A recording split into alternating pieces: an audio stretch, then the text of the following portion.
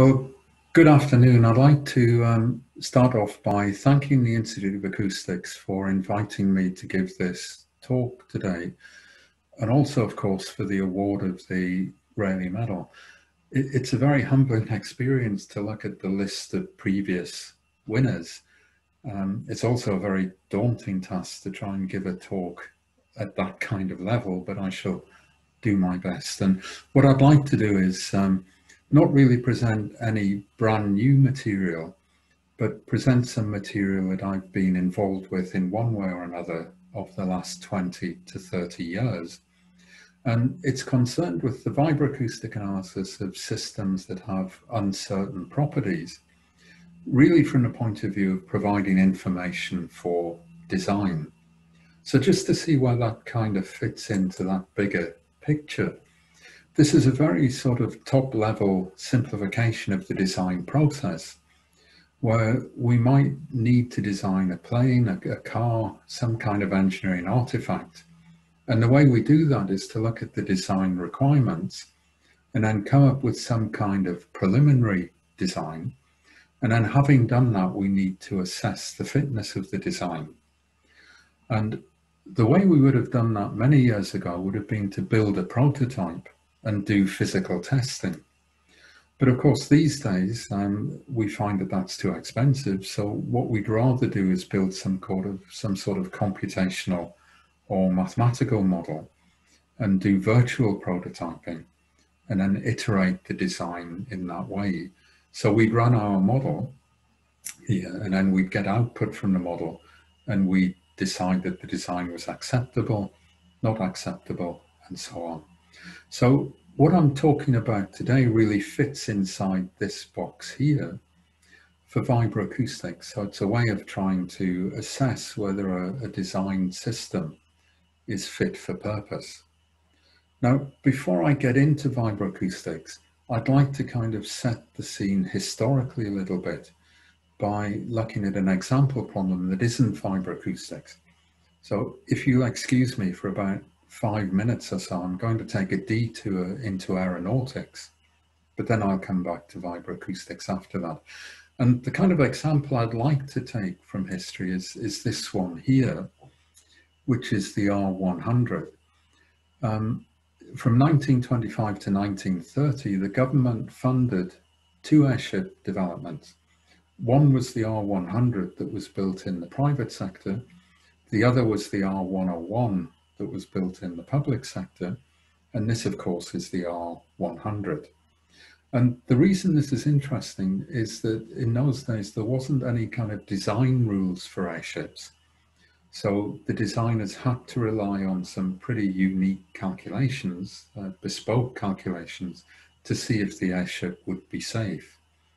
And what they had to do was design the airframe, and this is what the airframe looked like, to withstand the flight loads on the system. Now, what makes this quite a difficult structure is if you look carefully, you can see some wires here, and these are tension wires to stabilize the structure. Now, under certain loading conditions, some of these wires would go slack, and then under the other loading conditions, other wires would go slack, and it means that it's essentially a non-linear structure. So they had to come up with a design assessment tool that dealt with that non-linearity rather than just use design codes. So how did they do that? Well, the chief kind of person in charge of the structural analysis was this chap here, Neville Shute Norway, or as he's better known, Neville Shute, who became a very famous novelist. As well as writing novels, he wrote a really interesting autobiography, which is this thing here called Slide Rule. And in the autobiography, he explains how they did the analysis of the airframe. And he starts off with this statement here. So he kind of says that the calculations were done by a pair of calculators. And you think, well, that's pretty good. I didn't know they had calculators in 1925. But this shows more the evolution of language. And in those days, a calculator was a person with a slide rule. So there are 2 people here working on the structural design or the structural analysis of the airframe. And it took them 2 months, 2 or 3 months, to actually analyze the airframe, doing iterations to allow for the nonlinearity. Now, that quote we might expect. The next quote is a bit surprising, and it's the next quote that made me choose this example, even though it's nothing directly to do with vibroacoustics. So the next quote from the autobiography is this. It says, "It produced a satisfaction," that's the calculation, or getting the answer, "almost amounting to a religious experience. After literally months of labor, having filled perhaps 50 foolscap sheets with closely penciled figures, after many disappointments and heartaches, the truth stood revealed, real, perfect, unquestionable, the very truth." So that was an interesting view of the results of calculations, and it shows the degree of faith that Strutt himself had in that kind of calculation. Well, that sets the scene for what we're going to look at today, and it's interesting to look at that and see how times have changed. So if we just think about calculation methods, well, of course, we don't use slide rules anymore. We tend to use computers, supercomputers quite often, PCs sometimes, just to show how quickly things have changed. This is my slide rule from school. So when I was 14, 15 years old, we didn't have calculators at school. We used these things, slide rules, basically logarithms on a sliding scale, to do the calculations. So we've gone from slide rules to computers, which means we've gone from pieces of foolscap paper, as Neville Strutt would have said, to computer models, computer meshes. So what has that change meant for the quotations from Neville Strutt? Well, the first quotation is fairly obvious. So we've got very sophisticated models. Has that made life complete for us? Has that solved all of our problems? Well, not really, because the more computer power we get, the harder the problems we try and tackle. So we're never kind of satisfied. I'm sure in 20 years' time, when we have even another generation of computer capabilities, we'll still be struggling to solve the problems that we're setting ourselves. So that's one big change. The other big change, though, and more interesting today, is this change to the religious experience. And to be honest, what's happened there in this sense is that we've had a kind of loss of faith. So although we've got better computational methods, in some ways more sophisticated mathematical techniques, we believe them less. And the reason being that we've kind of appreciated more the effect of uncertainty and the fact that our computer models are never perfect representations of the real world. Now, if we go back to vibroacoustics, there's a really good example of that lower box in some classic results generated by Bob Bernhardt some years ago now. But that's such a nice illustration. What he did was to take 98 trucks from a production line, pickup trucks, and he measured the same thing on each one. So he measured an input at the vibration mount leading to noise inside the cabin at the driver's ear position, and he compared the frequency response functions. Well, before he did that, he just compared experiments on the same vehicle, just to show that the experiments were repeatable, and they were, that the result isn't bad there. But when he then looked at the different trucks, he got this. So 98 different results bearing very little resemblance to each other. So from Neville Strutt's point of view, where he might have had definite belief in one of those results, that wouldn't cover the other results. So even if we have one really good computer model that might predict one vehicle, it's not telling us the full story. So what we'd like to have is an analysis method or a set of methods that actually allow us to model the whole thing here. Okay, so how might we go about that? Well, there's a kind of direct route, which I guess everybody knows, and that's to say, well, let's take the finite element method and let's randomize our model and just do lots of calculations with different random inputs, and that will give us the kind of cloud of results that we saw in Bob Bernhardt's experiments. And then we can use that for design by looking at the possibility of failing to meet requirements. Well, although that sounds reasonable, and it often is reasonable, often it isn't reasonable. The two reasons. One is that our model here may have 10 million degrees of freedom, so it takes quite a while to solve. The turnaround time is slow. The other thing is that if we're going to solve that model 200 times, 1,000 times in Monte Carlo, the turnaround time is obviously even slower. But not only that, we're going to have to randomize the model in some way that we've decided. So what are these uncertain properties? Is it the stiffness of spot welds? Is it the curvature of panels? What is it, and do we have the information needed to really put in a realistic randomization of the model? So a few problems there with just a head-on Monte Carlo analysis of a system. And what I'd like to do today is talk about a range of alternative methods that try and get over those difficulties. And the methods I'm going to be talking about are centered on something called statistical energy analysis, which I know many of you will be familiar with, but I'll assume that you're not, just in case anyone isn't. And what I'd like to do is kind of build towards the full complicated kind of model of a structure like a truck in a very slow way. So what I'd like to do in the talk is start off by analyzing a very simple structure such as a plate. I'd then like to talk about coupled structures, 2 plates. Then I'd like to throw in a bit of complication by having some very stiff components in the system and some very soft, lightweight components, what we call a hybrid structure.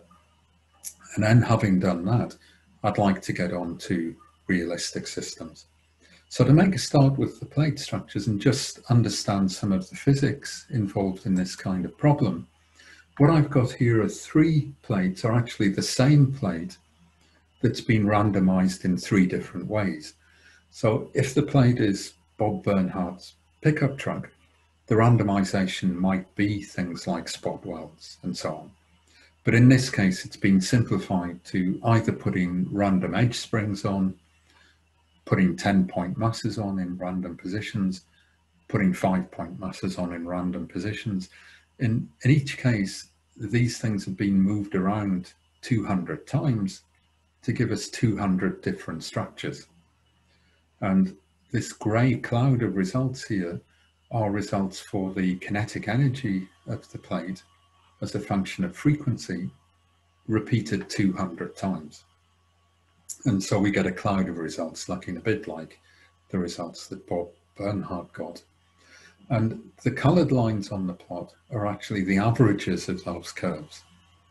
So what we've done is just take the average kinetic energy from the cloud of results. Now, when you sit back and look at that, one thing that kind of seems apparent is that the colored lines seem to be about the same, even though we've randomized these things in quite different ways.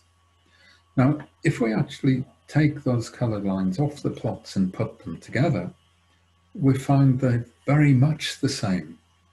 So regardless of how we've randomized the plate, we seem to get the mean response. The other thing is that the kind of size of the cloud seems to be the same. And in fact, we can measure that by measuring the standard deviation or the variance of the response. And again, we find that all 3 plates seem to have the same variance. Now, if we forget these black lines for the moment, they're going to be results of theory I'm going to talk through. The interesting thing at the moment is the physics. Why should these 3 different randomizations produce almost the same results? And the answer lies in something called universality, which was extensively studied in physics in the quantum mechanics literature, looking at large Hamiltonians and the statistics of the eigenvalues of large random matrices. Well, that's all a bit abstract for us. So to bring that down to engineering, what universality says in our world is that if we take something like this plate and we randomize it, then obviously the natural frequencies become random. So if I have 200 plates with different mass positions, I have 200 sets of natural frequencies. What is the distribution statistically of those natural frequencies? Well, the universality says something amazing. It says no matter how you've randomized the plates, under certain conditions, the statistics is always the same distribution. And moreover, it depends on just one parameter, which is called n, the modal density, which is the average number of modes in a unit frequency band. So we kind of get this distribution for free. If we know what n is, and we do, that can be found very easily from asymptotic theory, then we kind of know the statistics of the natural frequencies, as long as the structure is random enough for this thing called universality to apply. And I'll say more about that later. And we find not only the natural frequencies have universal statistics, but the mode shapes do too. So we can kind of say that we know mathematically the distribution of the natural frequencies and the mode shapes. So can we use that to predict the statistics of the response of the panel? Well, we can, and the way we start off is to just write down the equation for the response of the panel. And here's the standard equation for the kinetic energy of the response. Omega n is the natural frequency, of course, for the nth natural frequency. A depends on the mode shape and the applied loading. And I've just combined those here to get this function h is this thing here. And A is something that depends on the mode shape. So the question is, given the statistics of the natural frequencies and the mode shapes from universality, can we get expressions for the mean and the variance of t? Well, in some ways it's easy. In other ways it's difficult, because you can imagine the maths explodes a little bit in trying to do that calculation. But luckily there's a technique that makes the maths relatively easy. And that technique was developed by this chap, Stratonovich. And as part of his PhD, when he was a very young man, Stratonovich developed some aspects of random point process theory. And it's that we can use to get very simple answers for our vibro-acoustic problems. And what Stratonovich would say for our mean kinetic energy is this equation here. And he would say this for the variance. And you'll notice that the h function appears, and we've decided we know what that is, and it's relatively simple. The modal density appears, as we've seen before in the Gaussian orthogonal ensemble. And the only other thing that appears is this G2 function, which comes out of the universal statistics. So we know h, we know G2, we know n. All we've got to do is do those integrals. If we do the first integral, we get this really simple result here. If we do the second integral, we get something that doesn't look so simple, but it actually is simple, because it just depends on a couple of parameters, the main one being this thing, the modal overlap factor.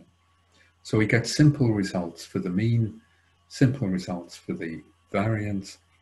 The result for the mean, as I'll say in a few seconds, is the same as statistical energy analysis would give us.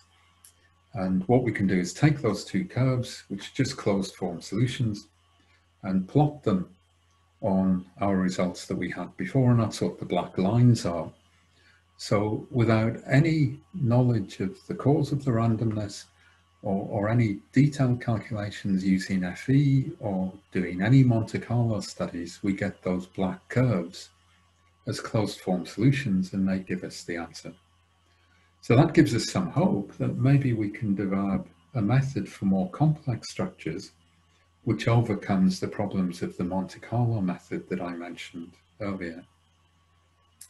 So let's just, before we leave the single structure, just to say that if we do experiments we find that the theory can be validated that way. These are results that were obtained at Virginia Tech many years ago now, and it just shows that our variance equations agree reasonably nicely with some experimental results for a random plate. So moving on from that, if we now say, okay, that was for a single structure, what happens if we have a coupled structure? Well, what we have to do now is kind of move on to SEA. And just to say what SEA is, let's take an example of a car structure. The way we would model that with FE is to write this deterministic set of equations here.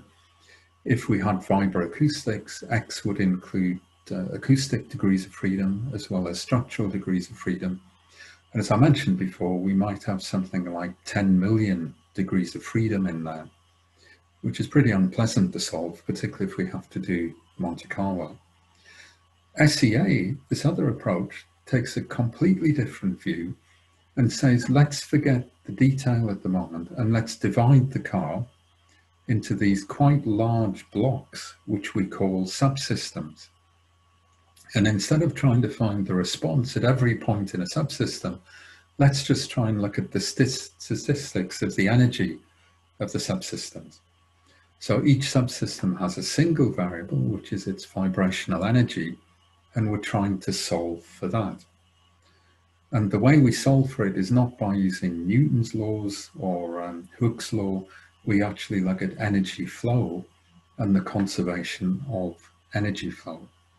So if I just illustrate that, not for a car in complete form, but for two coupled plates, here are the SEA equations we would develop for the mean energy. And when SEA was first developed, it was developed to predict the ensemble mean. So here are the SEA equations for the mean energies in these two plates. And what's involved is some things we're familiar with. There's the model density again for each plate. There's the loss factor. There's the frequency of interest. What we kind of haven't come across in conventional dynamics is this thing, eta ij or eta jk, called the Kaplan loss factor, which governs the energy flow between components. And it turns out that in an ensemble sense, the energy flow between components is usually proportional to the difference between the energy density, which is defined as the energy divided by the model density. And we can usually find eta jk by using modal or wave propagation methods. So in fact, we know everything on the left-hand side here. We can also find the power inputs from asymptotic methods, so we can solve these equations to get the average energy, ensemble average energy in our components. Well, we did that for the plate, but we also got the variance for the plate. So is there a variance theory for SEA? And the answer is yes. So once we've solved for the mean energies, we can substitute into this equation that looks very complicated, but actually isn't at all. We kind of know everything that goes in here, and we can then get the variance of the energy in each plate. Well, obviously I don't have time to derive this today, but just to say that the equation is very easy to implement, and this R function is the one that we saw from Stratonovich, so we know what this is. Okay, well, does it work? Well, does it work for a simple structure? Well, here are two coupled plates. And what we've done here is do benchmark analyses by using FE, putting random masses on, doing 200 Monte Carlo simulations, and then getting the mean and the variance of the energy in each plate. And that's what these irregular lines are. And what we've also done is an SEA model, and that's what the smooth lines are. Now, even for this simple structure, the FE model involved tens of thousands of degrees of freedom. The SEA results came from inverting this 2x2 matrix and then implementing this equation here for the variance. And that gave us really good agreement with the Monte Carlo simulations. And again, it wouldn't be too far-fetched to use the calculator to do those calculations. They're so simple. So we still have hope that we've seen that we can do something for a single plate, We've seen that we can do things for couple plates. So do we now have a general method for doing analysis of general structures? Well, unfortunately not, because there's a catch. And I'll talk about the catch now in terms of this kind of more complicated structure. And the catch comes in because the SEA assumptions and the various assumptions tend to rely on this universality idea. And for universality to be valid, we have to have enough randomization in the structure to shift the natural frequencies significantly. And that tends to be true at higher frequencies. So we can say that SEA tends to be good at high frequency. Conversely, FE is really good if we only want a few modes. We don't have very large models, large degrees of freedom. FE is really good at low frequencies. But that raises a potential gap between those two, which people have called the mid-frequency gap, where neither FE or SEA alone tends to be adequate. And a good example of that is this structure here, which is a train structure where we have a very heavy subframe with very few modes. So SEA is no good for that, but FE is very good. And then coupled onto the frame are these panels. Panels are light, lots of modes. SEA is very good for the panels. FEA isn't so good because we need so many degrees of freedom. So what we'd like to do is kind of combine FE and SEA into a single model. Before we do that, just to kind of illustrate why we can't just use SEA, here's a very simplified version of that train structure, where what I've got is essentially just a heavy framework with some panels and masses that are randomized and moved around. And an input is put on the framework, an output is measured on a panel, and if we just run it for one configuration of the masses, this is the result we get. If we run it for another configuration, we get this, then we get this, then we get this, and we can start to see a structure emerge. And if we do it enough and look at the average response, there's a very definite structure there. So what we're finding is that whereas SEA wouldn't see that, SEA at best would give us a smooth line through those plots. This very heavy framework, which doesn't have universal statistics, is dominating a large part of the physics of the response. So to try and model that kind of thing, ideally, what we'd like to do is have FE and SEA in the same model. And to do that, we'd have to have subsystems with energy variables coupled to FE systems with discrete degrees of freedom. So how can we couple SEA to FE? Well, again, I don't have time to go through this in detail today, but just to say that it can be done. And the basic idea behind it is that if we think of one of our SEA subsystems and we shake the boundary, that creates waves that go into the system. If we only had those waves, which we call the direct field, then life would be simple. We could get a stiffness matrix for shaking the boundary, which we would call the direct field dynamic stiffness matrix, and we can just use that. But of course, life isn't simple because the waves bounce around. And because we could have scattering things attached to the panel, or we could have uncertain boundary conditions, that scattering is random. So we get this random reverberant field, as we call it. So the boundary force has this nice direct field part and this not so nice reverberant field part.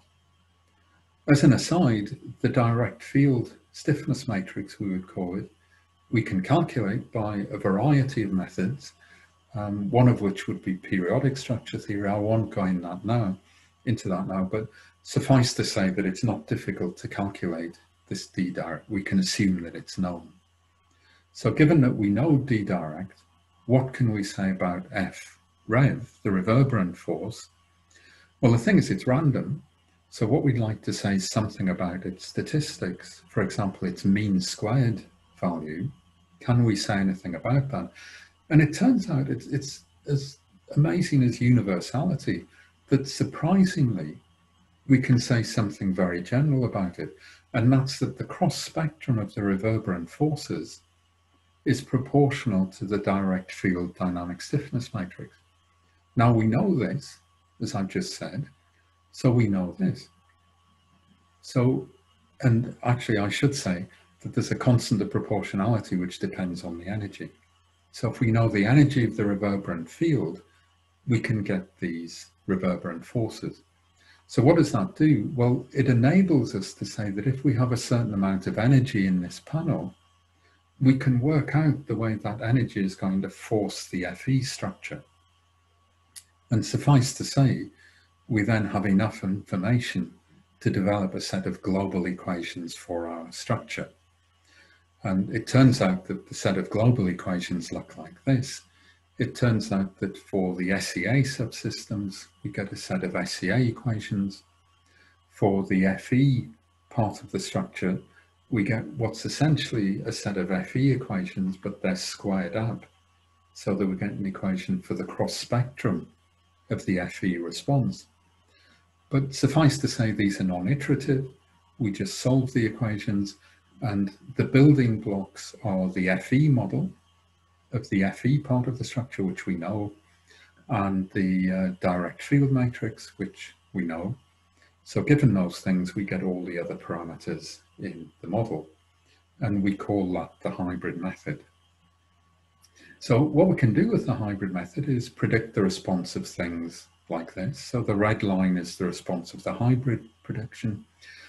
We can also develop some variance equations to go with the hybrid method. These are the response of the variance prediction for a hybrid structure compared to Monte Carlo results. And the nice thing about the hybrid method is that it gives us a lot of flexibility in modeling. So what I've got here is just a stiffened panel where everything is FE. And if I just put a force here and measure the response at accelerometers here, then we find that we get that response. So that's normal FE. But that might be quite expensive to run. I might want to do a Monte Carlo, which makes it more expensive, or I might want to introduce an SEA subsystem. And I might do that by replacing that panel with SEA. So all those FE degrees of freedom have been replaced with one SEA degree of freedom, the energy. And then that gives me this result using the hybrid method. Or I might be even more drastic and take away all of the degrees of freedom except the beams, and it gives me this model where I have SEA systems, and it gives me this black line here. So it's up to the user the degree of fidelity they want to keep in the model. So with this hybrid method, we can combine SEA and FE in a very flexible set of ways. So that's the basis of the method. Can it be applied to real structures? Well, in order to do that, you're going to have to computerize it and build up a code. And here's just 3 examples of codes that have been built to do that. The first one, AutoC, was an SEA code developed by Vibro-acoustic Sciences. That was subsumed into VA1. Vibro-acoustic Sciences was acquired by ESI. So VA1 has the hybrid method in it. The date at the top is just the launch date. Obviously, VA1 is constantly updated. Another code, Wave 6, has the hybrid method in it, currently now owned by Dassault Systems. So there are 2 current codes out there that actually implement the hybrid method and variants of the hybrid method on very complicated structures. Just to say that I've had the privilege of working on all 3 of these things, and the greater privilege of working with some of the top people in industry on these projects. Paul Bremner was the founder of Vibro-acoustic Sciences, probably did more than anyone, maybe apart from Bob Manning. Bob Manning and Paul Bremner go together in terms of getting SEA out into industry, so a real pioneer of SEA software. Steve McDonald, really great guy, great pioneer in computational fluid dynamics and aero vibro-acoustics, which led to some of the developments that went into Wave 6. And Phil Shorter, who's the lead of Wave 6, who's developed that software. So it's been a great privilege to work with these three people. What I'd like to do is just end really by looking at one of those codes, wave 6, to give an example of the kind of problem that can be solved. Here's Phil Shorter giving a talk, better talk than this one, on the technology behind wave 6. Here's a range of examples of wave 6, marine, automotive, aerospace, where the hybrid method and variants of it has been used to solve vibro-acoustic problems. Just to take one example from wave 6 in particular, this is an aero vibro-acoustic model of a car where the exterior noise was modeled by CFD, the side glass was modeled by FE, and the interior was modeled by by SEA in terms of a number of subsystems, or by a more advanced version of SEA that I don't have time to go into now, which is kind of a phase 3 boundary element method. But what we can see is that the SEA is giving a pretty nice prediction of the interior noise without having all of those deterministic degrees of freedom in there. So almost time for me to stop. What I'd like to say is just that I've covered a small area. There are lots of different techniques. I've only focused on the techniques that I've been personally involved in. This was where I started out. To head off a question really, someone might say, well, what if the finite element model is random? What do we do then? Well, we can wrap this hybrid method in a Monte Carlo method where we have a small model and we just randomize the FE part so that we're dealing with relatively few degrees of freedom. Okay, just my final comment would just be to say thanks. Phil Short has appeared twice already, if you were looking on the slides. These have been the main two people I've worked with, certainly over the last 20 years, Phil Shorter and Vincent Catoni, both of them currently at wave 6. So thanks to them, and thanks for you for listening. And of course, I'd be very happy to take any questions at this point. Thank you.